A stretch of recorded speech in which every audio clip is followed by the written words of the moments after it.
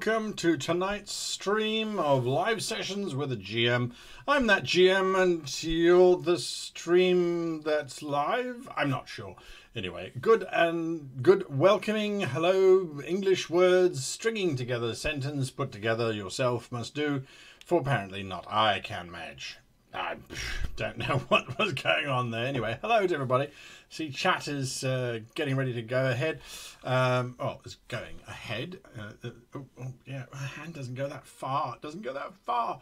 Anyway, it's good to see you all here on this rather chilly evening. There's been, I beg your pardon, there's been snow in Tokyo. There was sleet here in London. So across the globe, there was a cold twist. Wherever you happen to be, I hope you are warm and comfortable and cozy. And as Gamer War Tanker 88 says, time to get the popcorn. Well, that's certainly a good time to get the popcorn. I've got the coffee, so there you are.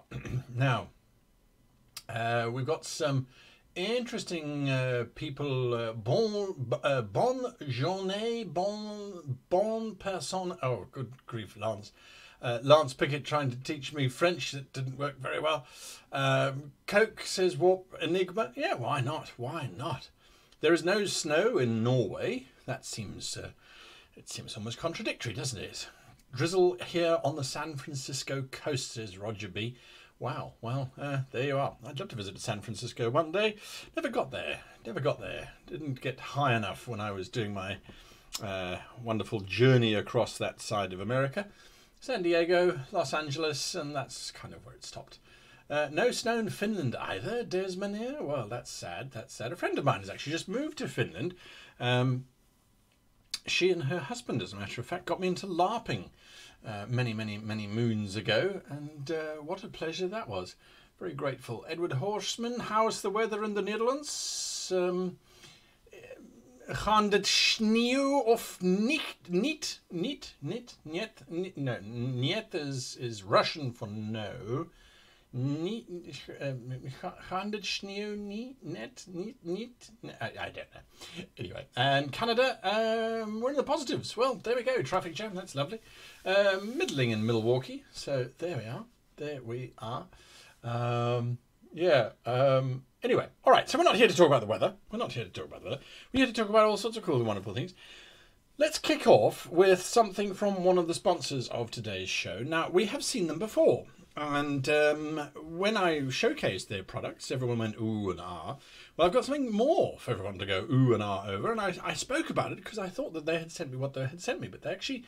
There was a second package which arrived a little bit later on, a couple of weeks actually, after we spoke about it. So we're talking about Master Monk Gaming. I don't know what's wrong with my words these days. So Master Monk Gaming have got this box set called the Oracle Dice coming soon to a Kickstarter near you. And I sort of went, well, these look very nice. I wish we could have something to show off because I quite like the inlay panel. And lo and behold, if it didn't arrive, and here it is. I love these brown packages. I have to say, I really do like these brown packages. So if I slide it open, the box comes out. Now, they didn't send me the pine version this time. They sent me the, I think it's cherry or something along those lines. And then I put a set of dice in it so you can see. Now, this is what I particularly like, is if you're like me, and you've got DM dice, you've got gaming dice, and you've got dice for surviving, and you've got Cthulhu dice, and D&D dice, and Star Wars, I like these little panels, these little insets, because then you can see what they are. So you sort of stack them up on top of each other, and you can slide it out and go, oh yeah, these are my D&D dice, or these are this, or the next thing. So the magnet that they use, whatever magnets are holding this lid on, it's absolutely phenomenal. So this is the Master Monk Oracle box set, dice box set, Oracle dice box set that they're going to be releasing. And it's going to come out onto Kickstarter. And I have to say that, I mean, let me get this panel open. Now, it's almost as if the magnets are too strong. You have to be quite, I mean, that snaps together. And it's very difficult. So usually I just kind of get an edge, he said. And then you tweak it and pull it. Very, very, very good magnets. Actually, look at this. They actually link through the side of the box. Not actually on, I mean, that's how strong, well, there we go. Now you can see how strong that is. You could slide them, I suppose. Anyway, each one comes with a nice little foam inlay, so even if you have the box open, your dice don't fall out too much. Can I do it that way? I can. So, yeah. If you are interested in these, go onto their website. That's mastermonkgaming.com, mastermonkgaming.com. And what you need to do is you need to sign up down here for their newsletter, and then they will send you updates as to when this Kickstarter launches. What I do like is the inset panel, which it's Perspex. It's not Class. It's got their little logo on it. I don't think you can actually. No, you can't really see. There's a little dragon. Maybe that's better. There's a little dragon logo in there. I don't know where it sort of shows up best, but it is there. Beautiful little indent. It's Perspex, and it's very nicely and securely held in place, so it's not going to come out. So that is Monster Monk Oracle Dice Set. Very nice, very nice. And of course there are delays to shipping, as one might expect in today's troubling times. They haven't listed anything on their website about this, but that's you can go and have a look at the different wood types and things. They're absolutely lovely. Now these are perfect little gifts, and I do like their little signature, wherever adventure takes you. Wherever adventure takes you. So there we are. They sponsored today's show. Well, they were part of the sponsorship of today's show. So there we are. Okay, so we're talking questions. We are talking questions, and it's your questions. What are your questions about role-playing, about gaming? This is just a hangout on a Sunday, normally before we'd all slog off to go to the giant factories and salt mines and places of work on a Monday. But of course that changes as the world has changed so far for a lot of places. So yeah, if you've got questions, write the word question in caps at the front of your question, and then I will attempt to answer it. Okay, so let's see. Let us see where we are. Play That Game says, "Hi, love your work. We need your templates to write an RPG video game." Well, that's awesome. Any advice how I can break this down even more to script text? For example, Act 1, Act 2, false ending. Thanks, Jamie. Play That Game. I can break this down even more for text script. Well, text script. I'm a bit baffled by that. Do you mean as in how to write text within the game itself? In which case, all conversations should, in theory, have an introduction, a middle, and an end. Just as your adventure would have one as well. So that sentence, someone wants something badly and having difficulty getting it, that should trail all the way down from the master plot down to each and every single character and the dialogue that they're saying. So when you bump into somebody at a supermarket in random, and even today, well, not today, I mean, you should keep distance, but if you bump into somebody from a distance, sort of walk past each other awkwardly. I do love that about this particular country that I'm living in at the moment, is everyone, you go for your daily constitutional walk around the park. And I'm very lucky to have this big park right next to the house. And you're walking along and you see someone approaching you from a distance. So you sort of eye them out. You look at them very guardedly. You sort of make sure they're not sweating or breathing heavily. And then you realise, well, that metric doesn't work because everyone's almost jogging. So they are breathing heavily and sweating a lot. So, I don't know.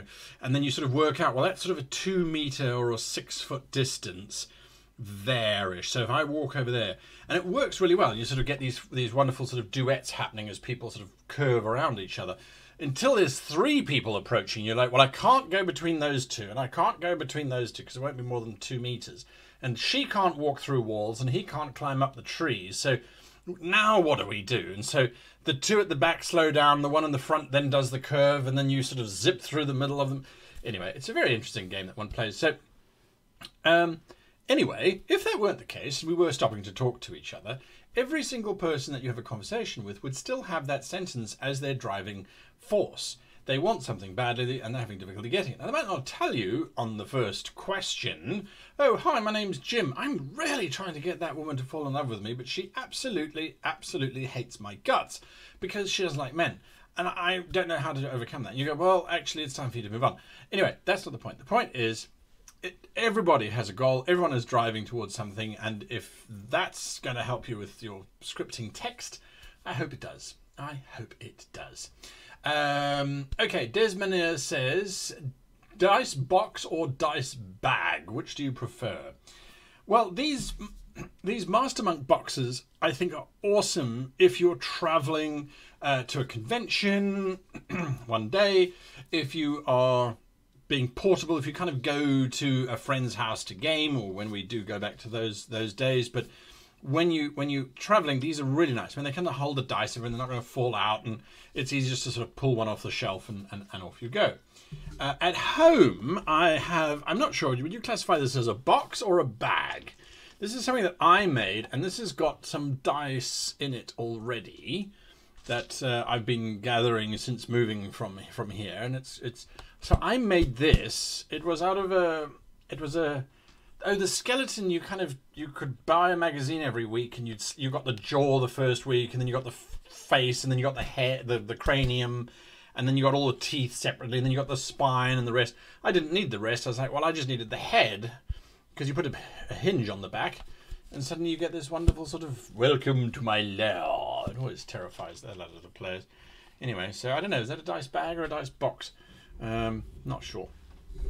But to be perfectly honest with you, I do prefer dice boxes if one has to choose stuff. Dice bags are fun for keeping everything in, and I do have lots of bags as well. Hopefully they're coming from Japan.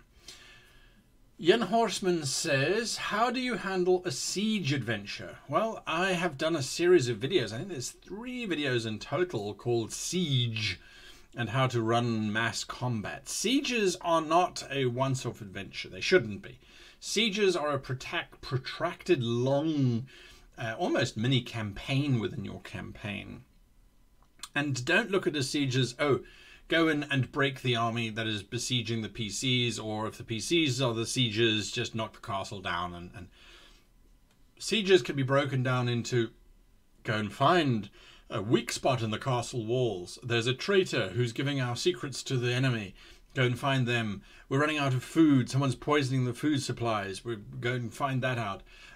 All kinds of adventures arise from a siege space.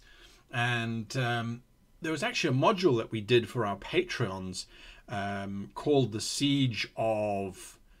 I forget now what it was, the Siege of exactly, but it was a big siege event, and there was a PowerPoint that we'd built with multiple maps and all kinds of wonderful things. But the idea is that it's a single event, a single major battlefield, and then you have lots of little mini adventures in between, sort of building up to the grand finale when there's a final battle, or the siege is withdrawn because it fails or is ended for some unknown reason. So that's something to look at. But yes, definitely go and check out those videos on the YouTube channel. You will find them there somewhere. I think if you type in Siege, it'll be there. Hola to the great Game Masters Vault. Nice to have you in chat with us. I hope things are going well your side of the planet. So yes, Angle RPG. Is it Angle? Angel? No, Angle RP. Angel RP, I don't know. Anyway, whatever it's meant to be. How do you run a proper session 0? I want to take it into consideration. What should I take into consideration? How place all PCs in the same space without you are in an inn when PCs are not yet in a party? It's an excellent question. And the bottom line is, as far as I'm concerned, the PCs, firstly, your session 0 should put the PCs into a situation already. This is not a, okay guys, we're getting together to see how your PCs work together, and we're going to spend the next 3 hours just getting your PCs together. That, I think, is a mistake in itself. So if you are going to run, let's say, a fairly combat heavy game where lots of combat is going to be taking place, I would start the PCs already as a group, and it's quite simple. You say to your players, all right folks, there's a battle map done on Dungeon Fog or whatever. There's a battle map. Place your characters in the middle of that battle map. You've been trekking for the last 6 weeks through wilderness to get to the center of this temple, and you have now arrived at the center of the temple. The floor cracks open and plomp. Put down a monster in the middle of them, throw some monsters around the edge, get everybody to roll initiative and go straight into combat. Let the combat rumble through, and then once the combat is finished, it'll allow the players to see, okay, this is a combat-focused kind of game, or a riddle-focused game, or, I mean, you can play it for 2 or 3 hours where you get them on this mission, and they might say, hey, what are we doing here? And you're like, you're looking for the withered heart of the Necromancer of Darkness. Okay, where will we find it? In the tomb of the Necromancer of Darkness. Okay, should we know anything? Yes, it is a tomb, and it was built by the Necromancer of Darkness. Can you give us some more? Yes, his first name was Pitch. Okay, what was his middle name? Black. Oh my goodness. And his last name? Darkness. Well, there we go. You asked, right? So I would start them right in the middle of the thick of things, get them going, because what that will often do is once they survive session 0 and they get to the heart of darkness and they destroy it and you go, well, everything's done, it's all done, well done, well done, well done. Okay, that's the end of session 0. Let's talk about our characters. Let's talk about what you liked and what you didn't like. I would also, if you are going to be doing lots of dungeoneering or if you're going to be doing combat with riddles, give them a riddle. So test out all of the basics that you're going to be using in your game. How do you know which of those are the ones that you should be testing out? Well, generally speaking, I don't have a lot of riddles in my games because it often frustrates players. On the other hand, if you look at the Wizards of Konbari that I ran for the whole of last week, the guys got to a very simple door mechanism which could have gone either way. It could have gone that they spent hours trying to figure out what was going on, or, and this is what they did, they figured it out in 3 seconds flat. I had given them a whole lot of clues along the way. They hadn't picked up on those clues at all, but they were sharp enough that when they were presented with the oven, they went, oh, okay, well, we put the thing in the thing and we set it on fire. Bingo.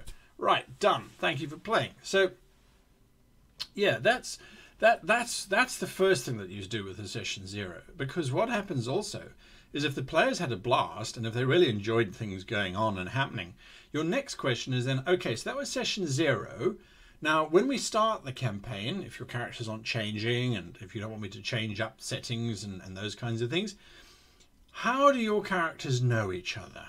Avoid. I have very seldom found a happy way where characters don't know each other and they all have to start working together.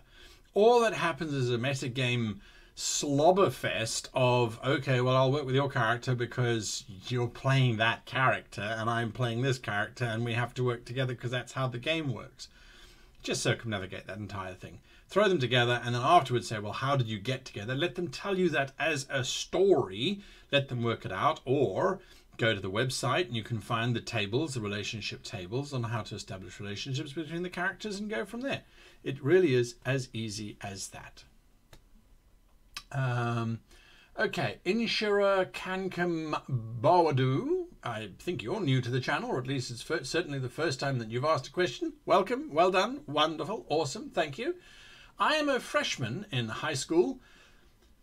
Okay, I don't know what that is. I assume it's a junior person. We don't have that term here, but that's fine. And I'm going to be playing in my first actual one-shot soon. Do you have any suggestions for creating your first character? For creating your first character, I would suggest that you create yourself as you wished you were. Now, this is not anything to do with deep reflection or anything along the lines of, oh, I wish I could run 100 yards without, well, if I could actually run 100 yards. It really isn't something that you need to worry about. When I say create yourself, it's a lot easier to create yourself or to create a character from a TV show or a book or a film that you really enjoy and that you think you understand quite well. When we first start role-playing, the biggest separation that we need to establish, and I've seen a lot of very good role-players who haven't done this, is the ability to say, well, my character chooses this because that is what my character is like. But as a player, I know that that choice is going to be very disruptive to the group.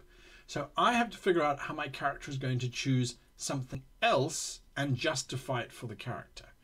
That's that is the ultimate, I think, place for players to be in. where they know they're playing a game, so they play the game and then they play the character within that game.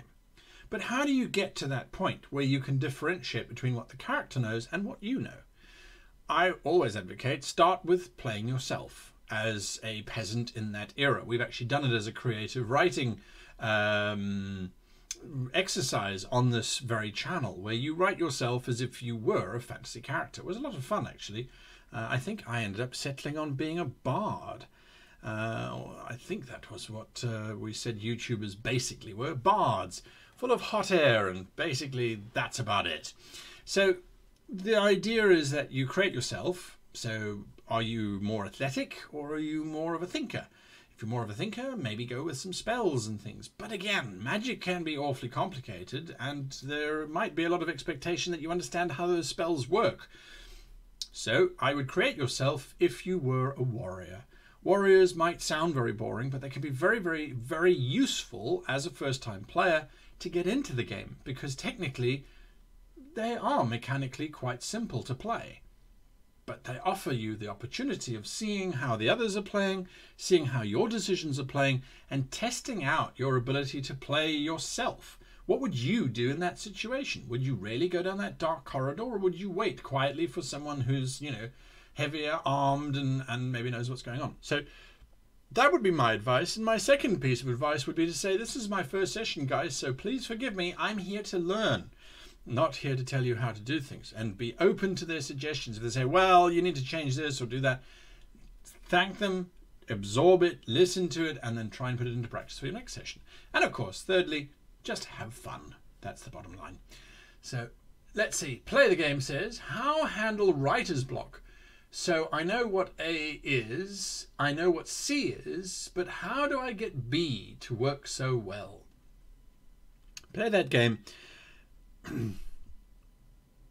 It's not, I don't think it's a question of writer's block. I think it's a question of expectation block, or at least not using expectation to its full advantage. If you know where your characters are starting, and if you know what the end point is, choose either point, although the end point I think is going to be more effective in this case. Choose the end point and say, well, what do I expect the story to have been to get to this point? The hero stands over the body of the fallen evil dragon. What do we expect happened before then? A titanic battle. Before then, the hero climbing in or getting to the dragon's territory. If we're really imaginative, it's actually happening in the hero's castle because the dragon launched an attack and the hero, and again, this is what to expect, only got back in time to either see the princess be saved by them or the princess dying, or perhaps it's the prince dying because we're genre changing up. Nonetheless, what happened before that? The hero couldn't get to the castle in time before the princess was killed. Why? Well, because the hero was trapped inside a dungeon. How did the hero get trapped inside a dungeon? He was lured there by the evil witch, who is actually the dragon in disguise. How did he get to the evil witch? Well, he was tracking down where the dragon's lair might be, and he had a green scale which he hoped the witch would be able to use to determine where the dragon was. Where did he get the green scale from? Well, that was with the Battle of the Ogres that he had because we needed him to get the green scale. How did he get a battle with ogres? Oh, well, he was trying to track down the person who'd actually assassinated the king and seems to be taking over the kingdom. That person left behind a red cloth, and the ogres happened to be wearing red cloth armor. How did he get hired by the king to find the assassins who killed the king? Well, the king was dead, so he was hired by the vizier of the king to find the assassins with the red cloth. How did he get hired by the vizier? The vizier happened to be the one walking in the street when the knight, as a young scamp, ran past, tried to pickpocket him, and didn't happen, da-da-da-da-da. So we can tell the story backwards or forwards just based on what do we expect happened before or after an event. You've got two events. That's more than enough to work forwards or backwards. If you're working backwards, you know where you're ending up, you know how you've got to get to the beginning, and there you go. So hopefully that will help you. I don't know what...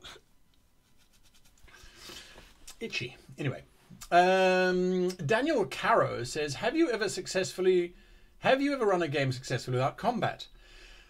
No, I have not ever successfully run a game without combat.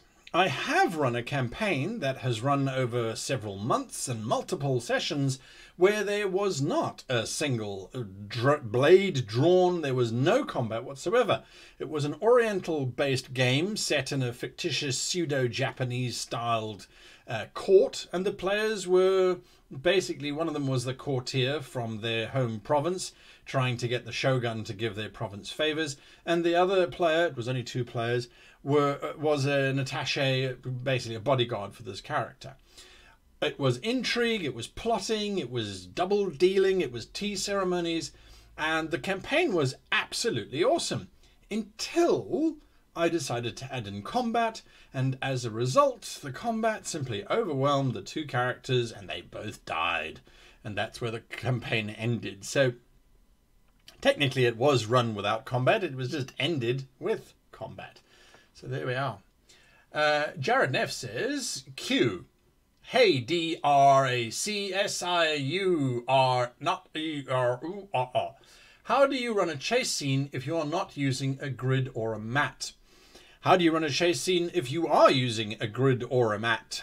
In my book, A Complete Guide to Nautical Campaigns, the suggestion was to use a grid when running ships, basically chasing each other in combat. That makes it incredibly and awfully boring. Incredibly boring, so very, very, very, very boring. So we got rid of the grid completely. I never look at a chase sequence as, oh, it's to the square foot of distance, who's running faster and all those kinds of things. Use those as guides to hit certain story points or certain skill check challenges. Never run it over an exact distance, in my opinion. If they're running and you want them to get caught, they can get caught. It's always a case of the cops or whoever's chasing them fan out, and some manage to get ahead of the party and some stay behind the party, and so the party runs into the middle of them and has to fight their way through and then escapes dramatically or is taken prisoner dramatically. If you want them to escape, let them escape, but don't let them just run off and the guards go, oh yeah, well, it's too far, I can't go there. Some guards might say that, but the others will try very, very, very hard, and as a result, you should give the players challenges and checks. Make it like a combat. It should ebb and flow. The characters get ahead and then they get to a dead end, or they get a block off and then they've got to go back and then they've got to have a combat and then they've got to... So that's how I work it. And depending on how much fun the players are having, I would play it out over maybe 3 of those moments. So a skill challenge where they've got to balance over some floorboards that are creaky, a combat where they get stopped by a crowd who think they're the wrong people, and then some riddle or decision where do they go left, do they go right, they don't know which direction, either direction, the guards are coming, they go left, and they disappear into a hole, into the sewer system, and the guards can't follow them because they can't fit through the grates or whatever it might be, and now they're in a new situation. So always use it for leading them on and getting them to go in certain directions. That's my suggestion anyway. These are great questions tonight, by the way, folks. Wonderful, wonderful, wonderful, wonderful, wonderful questions. Mob says, Q, do you think it's okay for the DM to be much younger than the players? I have no idea what age would have to do with it. I really don't. Our ageist ideology is, as far as I'm concerned, antiquated. I have had games where I have had DMs who are almost 2 decades younger than I am, and they have been absolutely thoroughly engaging and enjoyable GMs. Absolutely, they made some calls which I went... You're very young, you haven't lived life, apparently, young man. That's not where you stick it. But on the other hand, it was joyous because it was new and fresh, and it wasn't the tried and tested old techniques that some of us old dogs happen to have. So I really don't think that that should be a problem at all. I think the biggest challenge that the young GM might have is that the older players will use meta knowledge on how things work, especially if it's the more hands-on kind of thing. You know, the other day I was sitting with my housemates here, and we were sitting around a barbecue, as a matter of fact, but an old-fashioned wood barbecue, He had set the wood together and set it to light and built the wood into a chimney shape so that it would burn properly and create a nice hot central point to barbecue the meat on and that sort of thing. And we were sitting there and we were chatting and saying, well, growing up in Africa, and in South Africa particularly, and on a large farm and running around with wildlife and that sort of thing, we learnt quite a lot of survival techniques and skills and how to build a lean-to and what to look for in terrain. And a lot of things have changed. We also used to ride our bikes down the street late at night, well, late in the afternoon anyway, without a care in the world. Those things have changed, and the kids and youngsters are now focused on technology, which I freely admit, and you will attest to this, I'm not very good at. Things slip up, and oftentimes people go, but it's just right there, and I'm like, I can't see it. Where the hell is this blasted thing? And they go, well, you're not even looking at the right screen. And you go, oh, well, all right, fine. Grumble, grumble, grumble, grumble. So our experiences and our training is changing. So a young GM might have that, where the older folk are like, well, actually skin an animal backwards and never puncture the stomach, all those kind of wonderful things. Anyway, I don't think it should be a problem. And if it is a problem, then those older players simply need to get with it. There's no reason why a youngster can't be better than an elder in terms of telling a story. That's the whole point of this channel. Rant over. Matthew Pegden says, I have run out of text space on my screen and so we'll have to scroll up. He didn't actually say that. How do I improve my dungeons and towns with regards to the pillar of D&D that is exploration? I would love my players to feel engrossed. Thanks for all your videos, really appreciate it. How do I improve my dungeons and towns with regards to the pillar of D&D that is exploration? It's a good question. It's a good question. So I think that exploration, what does exploration really mean? It means to go to places that you are unfamiliar with and to discover new and strange and wonderful things. So with regards to towns, and this I think if you have not moved into a different city and a different culture, might be something that you're not too familiar with. But my favorite thing was to walk around, and I do it here in London, I did it in Tokyo, is to walk into a part of the city and go, right, GPS is off, I don't know where I am, I'm getting on this train and I'm getting off in 5 stops, and I'm going to look around and see what's going on. And you wander around, you're like, good heavens, this is here, that's so awesome. I would encourage you to listen to what your players are saying after or before the session, and to hear them saying, oh, I really wish that we had a thing that did this, or the next time they're in a dungeon and they haven't planned something and they go, oh, we should have had a this or a that. Let them go into town, and if they go exploring, you say, as you're walking past this alleyway, you happen to spot this strange glowing effect. That's all you say. Don't give them more than that. They have to explore. They have to explore. So then they go, oh, all right, well, we'll carry on walking. It's on them. You gave them the opportunity to go down that street and discover the cellar of glowing crystals, which for a small fee of 400 gold pieces apiece can be theirs. And it illuminates to a 10-foot radius or a 5-foot radius and lasts forever and doesn't require fire to be ignited. And if put into this very, very dark bag, which is theirs for a steal at only 75 gold pieces, it doesn't shed any light whatsoever. It is up to us to make it feel like the players are going off and discovering these things and that we're not. Another thing that you can do, and this is something that is fun, and it depends on how good you are at improv, is instead of planning out those kind of things before the game starts, is to literally ask them, what are you guys doing? I don't know what's going on. Anyway, it's not problems breathing. It's problems swallowing. Anyway, so if they're busy walking in town and they say, oh, I'm looking for someone who sells bear traps. And you go, all right. Who do you ask? Oh, I asked the ironmonger. All right, you asked the ironmonger. He doesn't sell bear traps, but he knows that there is a trapper and trader of furs who is in the poor quarter of town, and they just need to cross the brass farthing bridge, and they can't miss him. They can't miss him. So now they're going on a journey and they're going to explore and they're going to find the town. So give them these directions, figure it out as you go along. I mean, you've got a map of the city, and if you don't, you can get one or make one, or just make it up as they're going along. They really won't come back to the city and quote you inch by inch of what was and what was not. Make a note, brass farthing bridge, tanner or trader next door, and that sort of thing. So I would do it that way.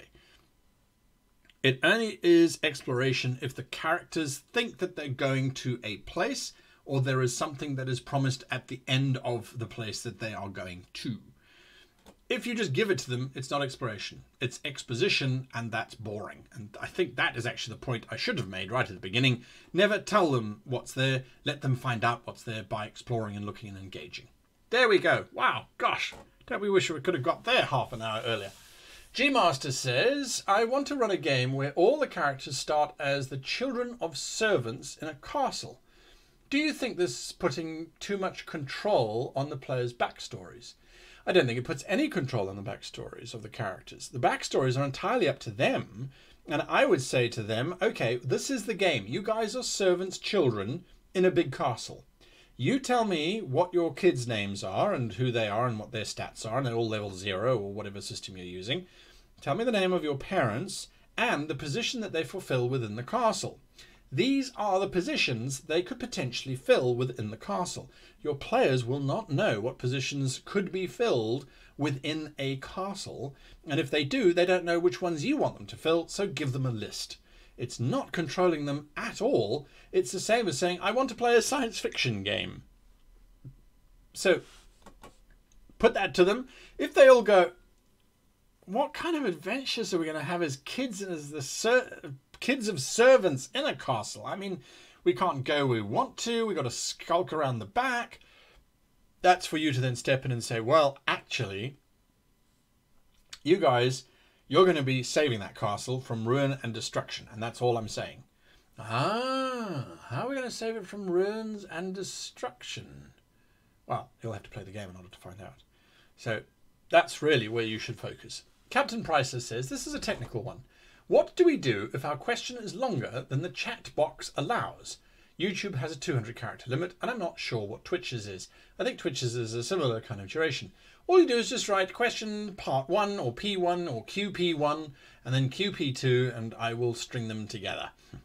Or just say at the end of question 1 CONT dot, which is the old shorthand for continued, and then I'll see it later on. And if I catch the one, I will go and find the other one. It's a promise I make to you. Frenchie21956 says, how do I make a town feel alive without bogging down the game? The town needs to feel alive because it is alive. There's a wonderfully cryptic answer. When your players arrive in a town, how do you describe the town to the players? Do you simply say, you arrive in town? That's how a live town will feel. Dead. Silence. Awkwardness. But if you say, as you arrive in town, the fishmonger walks up to you, fresh fish, get your fresh fish here, it's really fresh. It was only caught last week by my sister's brother, half a mile away from the city that's 100 miles away from here. You push him aside, lavender, get your lavender. You just run through it, just make it come alive. A cacophony of sellers approach you as you wander through. Street kids with their scrawny little hands reached out towards you. Please, sir, can I have a copper piece? I haven't stolen your coin pouch, but she is. All that sort of stuff. You make it come alive. GMs invest a lot of energy into their games. They should be investing a lot of energy into their games. That's why the burden of being a GM is so heavy, is that you are carrying this entire space. Once you have done your little opening pantomime of the city being alive, or the guard standing at this very wet, damp gate that smells vaguely of goat dung, and the guard glowers at the party as they wander through, but the streets are bare except for this mangy dog which glares at you with the same malice that the guard has before slinking away to find a slightly moist spot to hide in. The rest of the town is barren and desolate. It's up to you how you describe it, but you've got to put in as much energy as you can. and bring that town to life. If you want it to be a vibrant market town, sell it as a vibrant market town. Make us feel that it is a vibrant market town. Mikhail Hakami says, any news from the Guide to Nautical Campaigns hardcover edition and shipping under the particular circumstances we're living in? Mikhail Hakami, I was actually waiting for tomorrow to see what's going on. We haven't heard anything from the printers aside from, we have your money and now we will be printing your books. We do know that the books will be primarily printed in the USA and somewhere in Central Europe for distribution globally. We asked if there were any delays as a result of this, but when we asked, that was 2 weeks ago, and we were told that there shouldn't be a delay at all. So they should be, well, I should have got an email already saying that they have gone out. Now, I haven't yet seen that. I do know that there was a delay transfer in terms of the money. That was on the beginning of this week, as a matter of fact, but that was resolved in the same day. So I will send out a blanket message to everybody. I would say tomorrow, but I've got to wait for America to go through its business day first. So it'll probably be on Tuesday. What's that? The 31st. That I'll send out a big announcement on that. So have a look for that. But yes, we are eagerly awaiting, absolutely eagerly awaiting that because the moment we get them, we then open up the sales of that hard copy as well to those who didn't get it. Watcher2417 says, how many city guards do you have in a hamlet of 100, in a village of 500, in a small town of 1,000, in a town of 3,000, in a big town of 6,000, in a city of 25,000? You ask me these questions, but it's okay because I'm a GM and I'll be able to tell you those answers straight away. The hamlet, which has 100 inhabitants, has 2 guards. One of them is called Jin Longley, as a matter of fact. Jin is also and happens to be a lumberjack, very good and very skilled lumberjack, who has a particular fondness for pecan pie. His compatriot's name is Mitt. Mitt is not particularly smart, but he's very strong and does exactly what Jin tells him to do, and so that's the pair. There is no hard and fast formula because it depends on a whole lot of mitigating circumstances. Primarily, is that little hamlet of 100 surrounded by very warlike goblin tribes, in which case every member of the hamlet will be fighting back? Or are they in the middle of an idyllic flowing meadow that has miles and miles to the next large town, which happens to be an allied or controlling city, in which case they really just need 2 strong men to carry the drunks out of the tavern? And as the city gets bigger and bigger and bigger, so it does as well.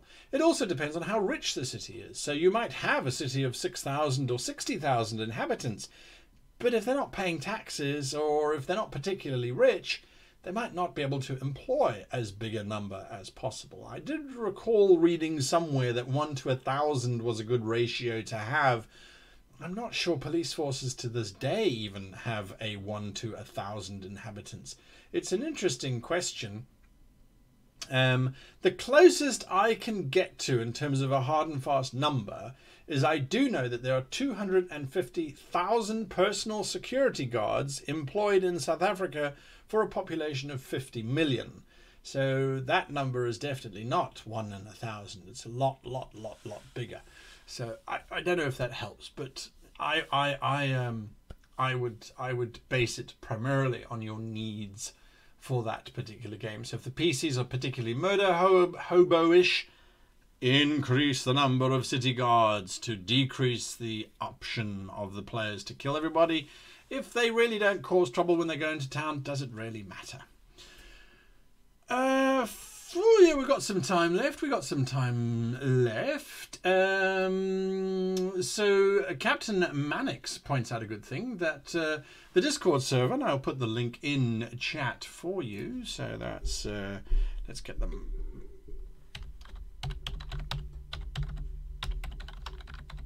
There you are. It's in chat now. Discord.gm/greatgm.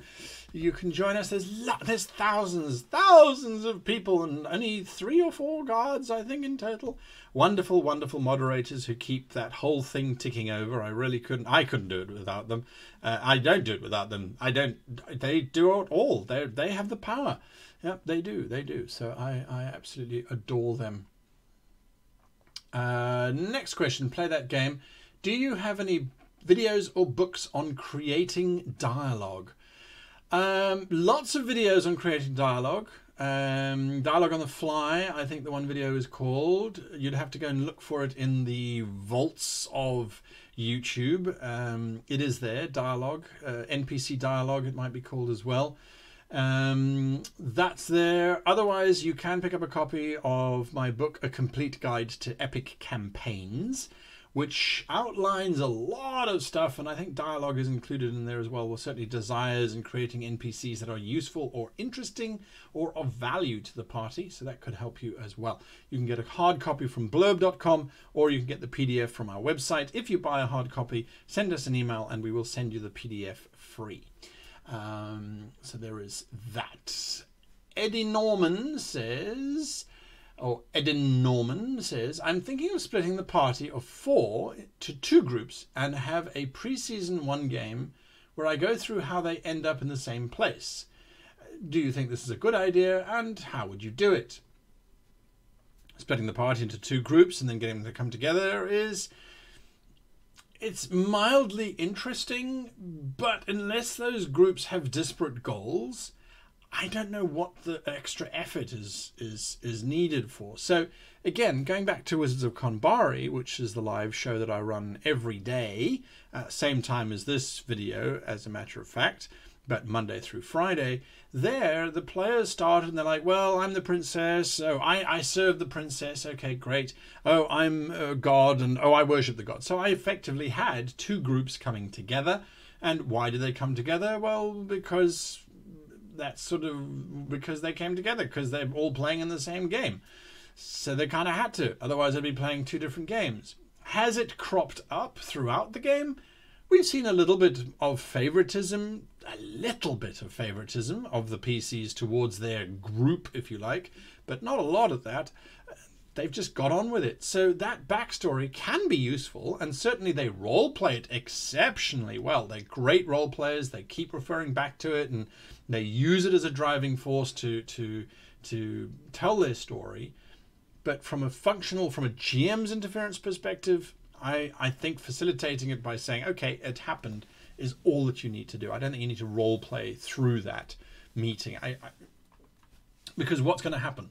Either they're going to come together and there's going to be conflict, which potentially could split the party in half, and them going, well, I don't see why I would be with your character. Your character sucks. I hate them. Or they're going to come together and work well together. Gee, that was exciting. Crickets. So I just talk through it. Get it over and done with. Pull that bandage and move on. Okay.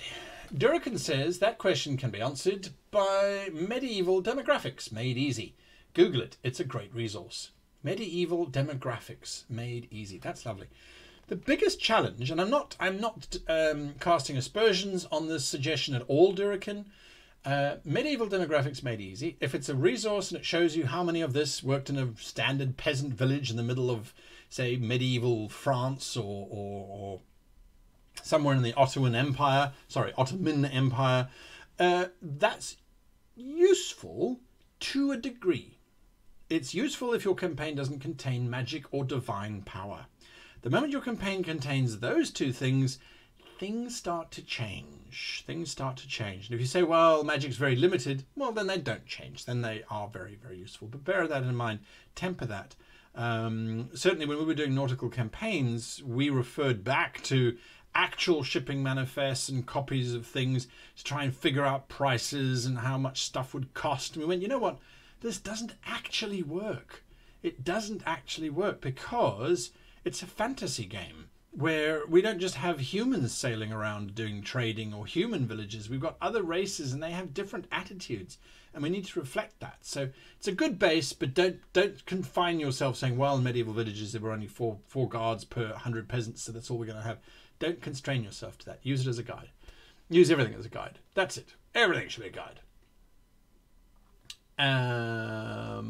So let's see. Warp Enigma says, I joined the Discord yesterday. People are really, really friendly. Well, that's fantastic to hear. Absolutely fantastic to hear. Game Masters Vault said you can set up your Stream Deck for social announcements. Yeah, I can actually. I need to do that. Social announcements. Well, I don't know if it'll post to Restream directly. I'd have to check. I'll have to check. It's a good idea. It's a good idea.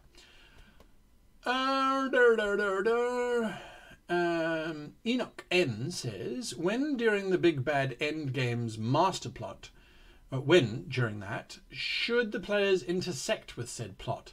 Should it be after the Big Bad and his allies have made significant progress with their master plot? It depends entirely upon you and what type of story you're telling. If the end game, if the big bad at the end is a violent big bad like Darth Vader, we meet them as soon as humanly possible when they are almost ready to start doing their final minutiae to take over the world. Dr. Evil, for example, from the Austin Powers films, Darth Vader, anything along those lines. Saruman was added in halfway through. We didn't even know about Saruman's plans in The Lord of the Rings. He was a big bad, technically, not the big bad, but he was a big bad. And we didn't know about his plans until halfway through, when the character sort of stumbled into it and he was already well on his way to taking over things. So it does depend. If your villain, if your combat at the end is just big violence, it's glorious, glorious, glorious stuff, have them intersect straight away. Delaying it, oftentimes the players will be going, so what's the actual story? I mean, we've been doing these adventures and stuff and we really don't know what's going on. When is there actually a plot? Because we haven't found it yet. You don't want that. You really don't want your players looking for plot. That's the worst thing to have. It happens to me from time to time, especially when I haven't planned my initial adventure correctly. You're going, I don't know what the hell's going on. Again, I would reference The Wizards of Konbari. It's a 5-hour watch because each episode's only an hour long. In that one, in the first week or our first session, I established that there is definitely a dark force that is working against the space that the party is in. Their world is under threat by this dark force. We're going to find out next week. Spoilers, so if you are going to watch the show next week, block your ears. But next week, we will find out the name and shape that force has taken so that our players have something to actively work against. So that's session 2. I don't know if that helps answer your question. Okay, 7 minutes to go. 7 minutes to go. Clive Doe says, what is your favourite system outside of Dungeons & Dragons? My favourite system outside of Dungeons & Dragons, I was going to say straight up the D20 Modern, but considering that D20 Modern system is based on the Dungeons & Dragons 3.5 version of the game, I guess that's kind of cheating. So I would say outside of that, I would be forced to probably say Call of Cthulhu, although the light version, which they've just opened up, by the way, an OGL license for all of Chaosium's products. So if you want to write Call of Cthulhu-based adventures and things like that, you're free to do so. Bearing in mind you have to read all of the terms and conditions that go with it.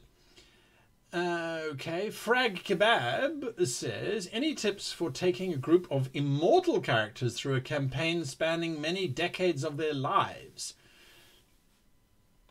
Well, firstly, nothing is immortal. If they're immortal, they're going to come across the problem that anyone who is immortal comes across. It's all boring. It's just boring. I can't die. So why am I going to do it? So you would have to have the most intriguing plot ever in order for it to... There's no point in having combat except to determine time frames. Oh, you're being attacked by the police. Yeah, all right. How long does that delay us in terms of continuing? Does it give it enough time for the drug dealer to get away or not? drug dealer gets away while you're busy killing the cops, because if you're immortal, you can't die. So unless they have a method of dying, in which case then it also becomes quite boring, because it's like, oh, you can only be killed by kryptonite. Let me guess, every single villain that needs to be fought just happens to have kryptonite that they got on the black market for kryptonite selling, because that's a thing. It's very tricky. Very, very, very tricky in terms of immortal characters. Now, if they're vampires, vampires are technically immortal. But we know that there are many ways in which vampires can die. And that, to me, is one of the reasons why they are very, very, very enduring as a monster. They've been around. They're not very old. They're definitely not the oldest monsters in the book. I think they're about 200 years old, give or take, in terms of our storytelling. But we like vampires because they have all the immortality that they would possibly want, and yet somehow they just can't live for that long. Except for the super evil ones, which live for thousands of years and then get flummoxed at the end because they forgot about the window, which suddenly lets in the light. Yeah, so we've got to be very careful about that sort of thing. But generally speaking, that's the way to go. Okay. Right, Blacklight Quadruple X says, how do I stop myself from overwhelming myself with the emotions of the character I'm playing? I've been thinking for days, how do I fix the situation my character left our party and getting extremely angry at her parents? Blacklight, the biggest challenge that we face as game masters is players not engaging with their characters. The biggest challenge that we then face is when they engage too much. This is an intellectual exercise. And for me, that is why, if you look at how the channel works, if you look at how it operates, it's always on a basis of these steps, these procedures. This is the narrative structure that we can follow. Because of that, it's an intellectual exercise. So you go, oh, this is what my character wants to do. It's going to be narratively interesting. It's because narrative determines that this is what the character should do. The love of their life has just died, and so they should be perishing too. When you start to become emotionally invested in your character, you need to step back and ask yourself, why am I becoming emotionally invested in this character? What is it that they are achieving that perhaps you can't achieve in your own life? I mean, it becomes deeply, deeply, deeply interesting from a psychological perspective as to how do we invest in these characters. And that, of course, is exactly what all Hollywood films are trying to do, is get us to care about the character and to invest in that particular character. But there is a distancing because we're sitting here and they're over there on that screen. In your case, my suggestion would be to, whenever you start to think emotionally about the character, is to step back and say, it is a figment of my imagination, and my emotions are being affected by something I have created. I know it's difficult and I know it's tough, but oftentimes when people say, oh, well, just stop thinking about it, or oh, just do that, it's mind over matter. How does that actually realize? And in my years of experience, how does that actually realize? Is by you consciously stopping yourself going, no, stop thinking about that right now, because that's exactly what you're doing.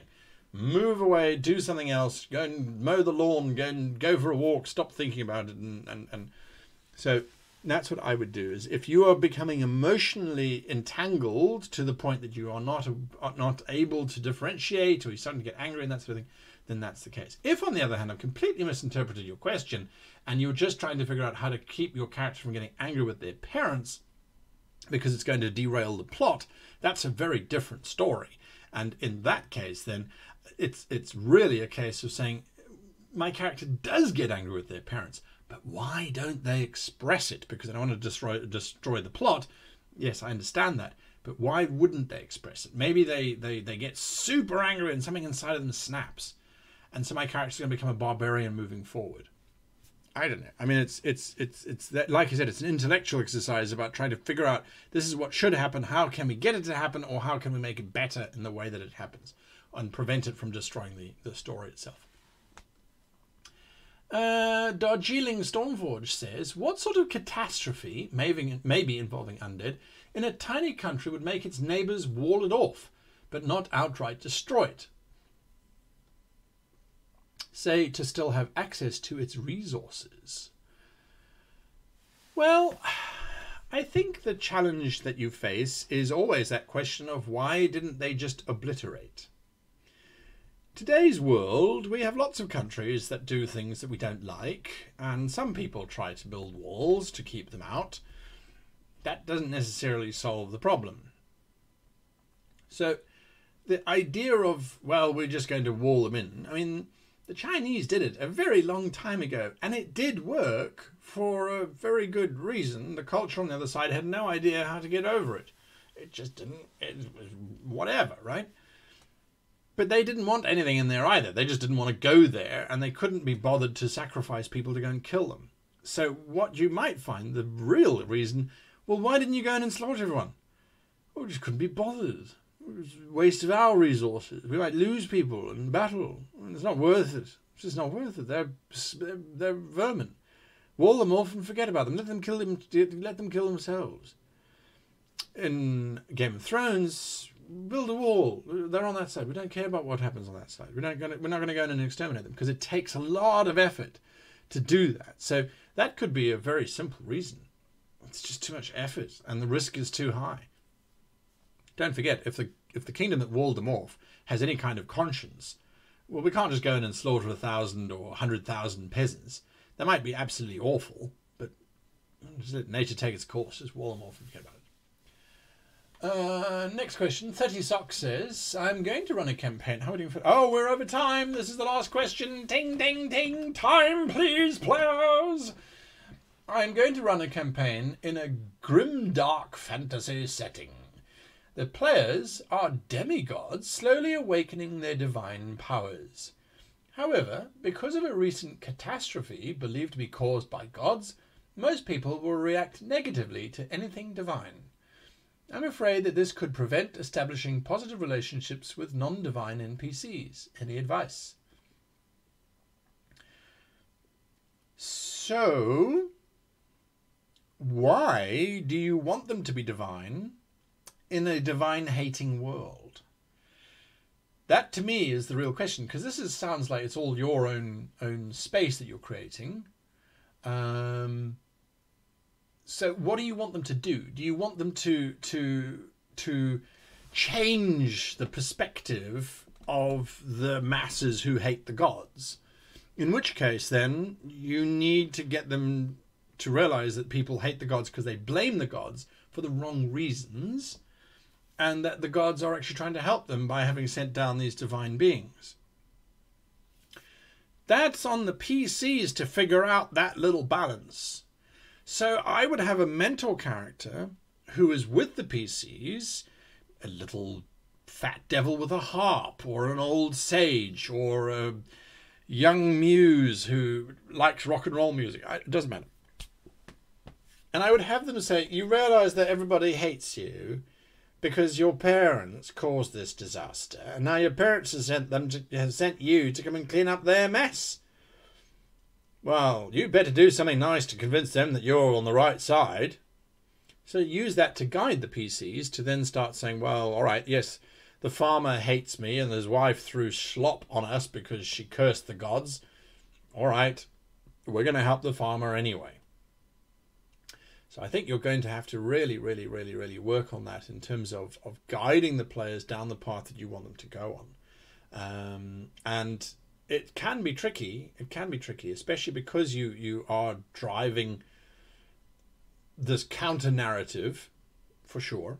But it could be it could be a lot of fun to get them to swing around whole populations, and then to have a war halfway through because they've rallied enough populations to their cause that, oh, maybe the gods are not so bad. Yeah, maybe we'll fight for them, and then another faction is going to split off.